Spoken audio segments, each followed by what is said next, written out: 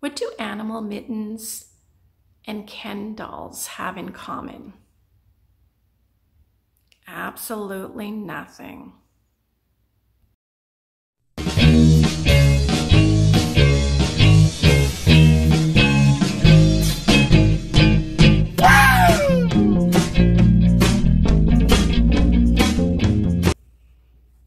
Hi, my name is Diane, and this is My Pink Bathtub.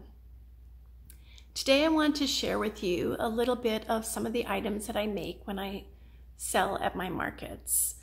I've really been on a huge mitten phase lately, and that's what I'm going to be kind of concentrating on this fall when I sell at my really big market in 3.5, 4 months time.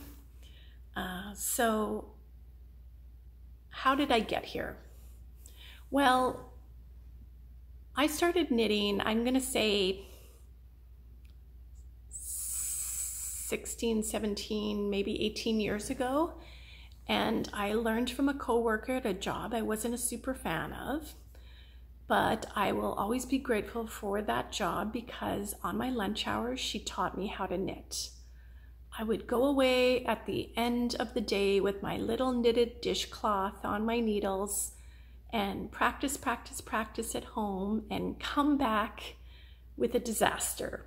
And she would fix it for me and I would do it again. And eventually it was no longer a disaster. It just magically started looking like something. It looked like a dishcloth. I should have saved that first dishcloth because I've come a long way. So I started knitting and knitting and knitting and knitting.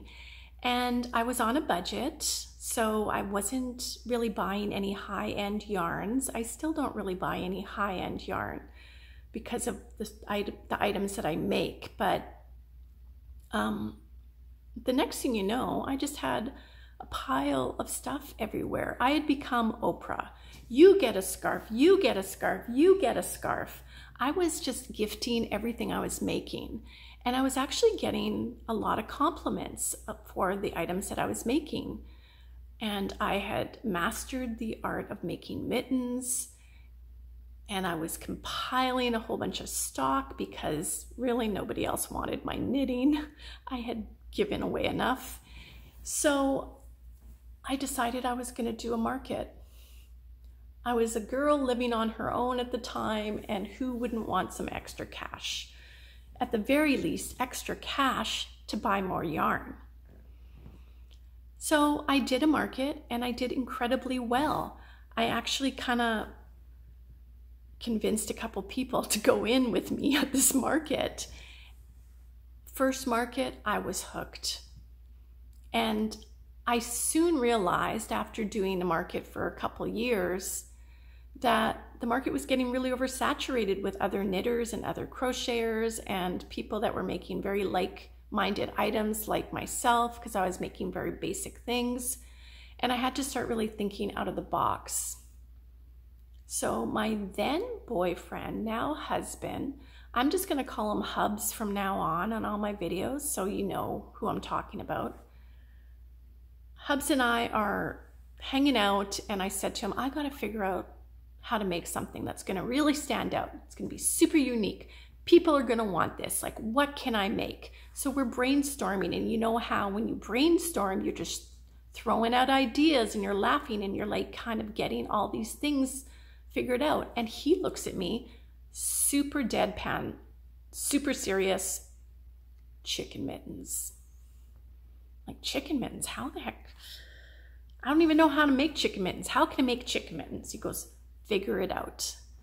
So I went to Google like anybody would, and I looked it up. Chicken mitten pattern. No. I'm sure there's some out there now. Went to Ravelry and kind of looked it up, chicken mitten pattern. Well, there was the like intarsia ones where people use a couple different colors and knit an actual picture of something, but not a pair of mittens that kind of looked like chickens. So that was essentially my goal. And I went away, I worked at it. In my opinion, I perfected it. And I can't even tell you how many pairs I have sold. I'm not exaggerating. I must have sold at least 100 pairs of chicken mittens, adult chicken mittens. Are you ready?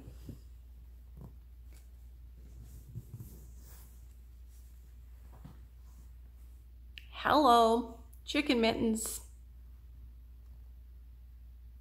These have always been popular. They continue to be popular. I make them in some different colors. The other one that's super popular is, just putting them on my hands to show them better, the rainbow chicken. Because if you're going to wear a pair of chicken mittens, it might as well be the rainbow pair. I only made chicken mittens for many years, and then I wanted to branch out. I wanted to make some other things. So the next thing I came up with, which is also very popular, trying to get my hands in here, the kitten mitten. I make these in a variety of colors. Always a good time. Cat people tend to like them. And if you're making a pair of cat mittens, and you've perfected the ears, it's very easy to change the color and turn it into fox mittens. I do make a fox stole as well that has a loop behind its head, and you can pull it around your neck. So it's like almost like a vegan fox stole. So they're a nice combo. Then I thought, what can I make? What else can I possibly make from the same pattern, cabled pattern of mittens? Don't ask me where I come up with this stuff. Welcome to what goes on in between my ears. Pig mittens. Pig mittens.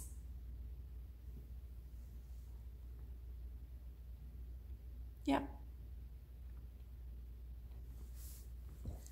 And if you're making a pair of pig mittens, it's very easy, because the ears are the same and the snout is the same, to turn them into, are you ready for this? Pug mittens. I mean, the tongue gets me every time. And I'm going to introduce you to my latest creation. I'm a little on the fence about this. I don't know if I'm going to make any more, because I'm not feeling it. So I would really, really appreciate your feedback on this cow mittens. Now, I like the ears. I like the nose. I don't know what you call it. I don't know if I should get rid of this and do little horns. I kind of liked this little fluffy thing, which could be like hair in the middle. I have to figure out how to do a couple of spots. Sorry, I'm losing my words already. So that's what I make. I do make some knitted animals. I use some other people's patterns, and I'll share that stuff with you. I used to make a lot of stuffed owls, and I would weight them with playground sand. I do make those chickens. I don't know if you saw my chicken days video, the big chickens. Those are weighted with playground sand and can be used as doorstops. And also they just sit up nicer. So I make chickens, I make owls. I've got some yarn that I want to try and make owls with this year. So I'll share that with you when I make them. I have all these ideas. I just need to stop working so I can make this stuff. But I've never made socks. I've never made a shawl. I've never made a sweater for myself. I don't know if I'm a knitter for myself. I'm a knitter for others. And it's not even really about making the money it's selling at these markets. Like, it's a hobby. My arms will fall off. I will never make enough product to be able to support myself throughout the year. But it's a great little side gig, And I've done some really great things with my knitting money. I took myself to Mexico. We built our screen room on the back of our house, which I'll show you one time because it's like one of my favorite places to knit. It's just been too hot to sit out there. I've put money down on my mortgage when I was living by myself. I always save my knitting money, is what I call it, my knitting money, for special things. So yeah, I'm never gonna make a sweater, but I did make one sweater one time for my Ken doll. This is my knitted sweater. Why do I have a Ken doll, do you ask? I think this is called a raglan sweater, actually, with the things. Please let me talk about my Ken doll for just a few moments. I'll try not to take over this video with Ken, but it might end up being like that. Here's my Ken doll story. So as a child, I never had a Ken doll. I always wanted a Ken doll. My girlfriends would come over and bring their Barbies, and we would play Barbies, and they had Ken dolls. They had more than one. Their Barbies had choices of who they wanted to date, and mine went dateless.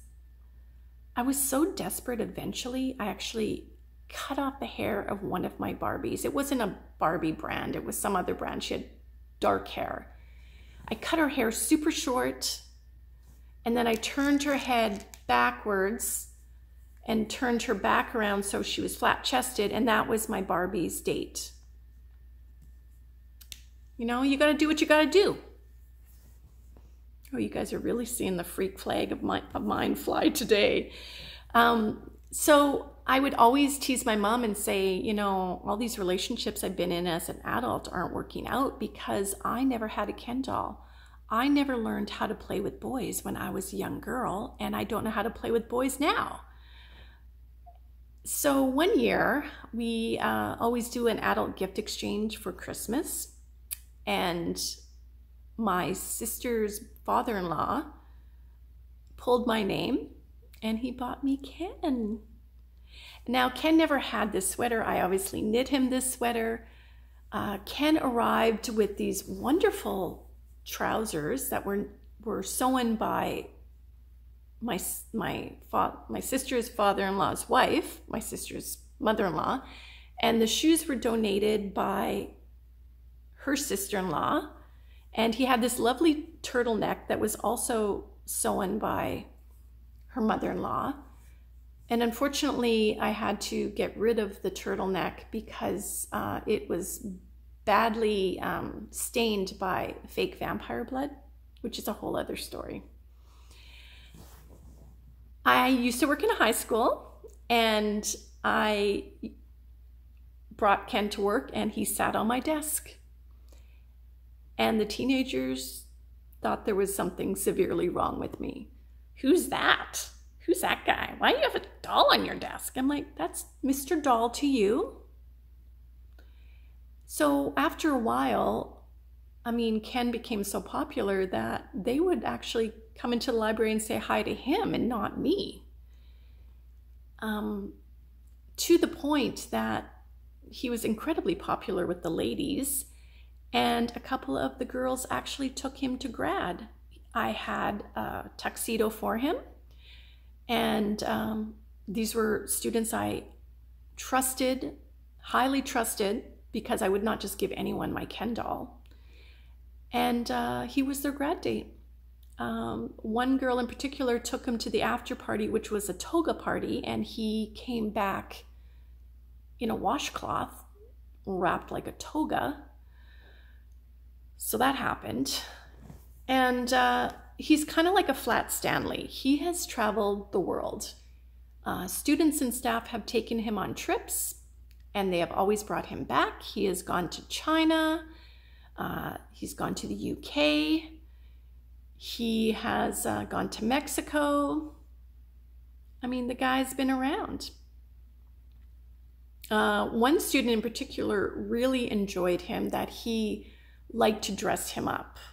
and I had various pieces of clothing for him, of course.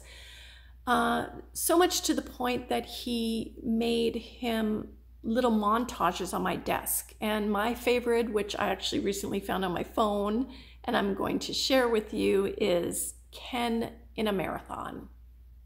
So take a look at this.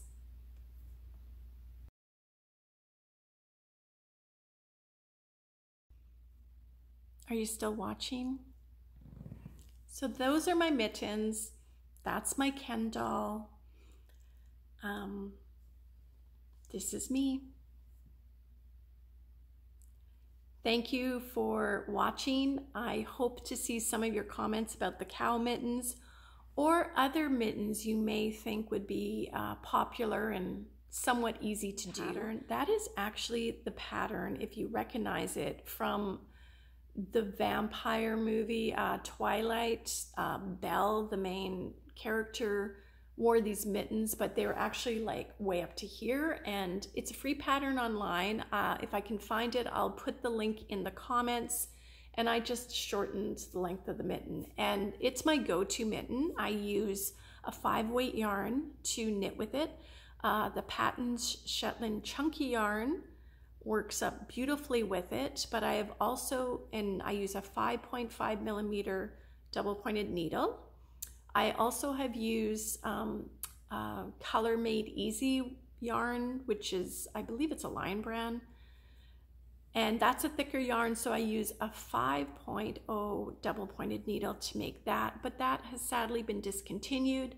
That is the same yarn as this, so it knits up really nice. It's 100% acrylic, and